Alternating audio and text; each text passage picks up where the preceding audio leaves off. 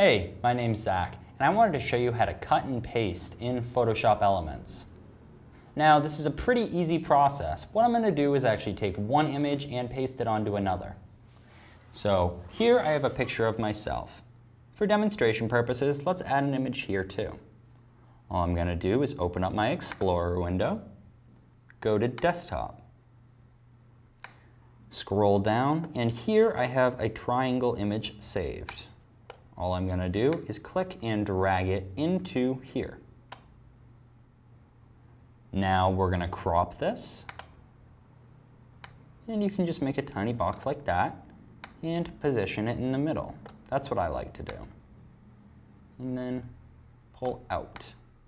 And obviously you would move it around as you would need it. Right about there looks good. We'll hit the checkbox. Now we're also going to resize this image. So we're going to hit Control A and then Control T. And if you don't hit Shift, it'll keep proportional.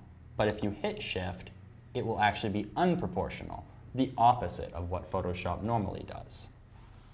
And we'll hit the checkbox, and then Control X to cut it. And again, I'll undo that. Make sure everything's selected. So we'll click off. We'll hit Control D to deselect. And then we'll hit Control A. And you notice the whole canvas is selected. That's not what we want. So we'll just use this selection tool here. Make sure you still hit Control D, and then just highlight over what you want. And we'll say Control X once we pull our feathering down. Now we'll come over to me and hit Control V. Now this isn't exactly what I want it to look like, so I'm going to transform the size. And we'll just paste it here. Another cool thing you can do with this is actually use the magic eraser. Since it's on a different layer, we're not going to actually affect the background where my portrait is.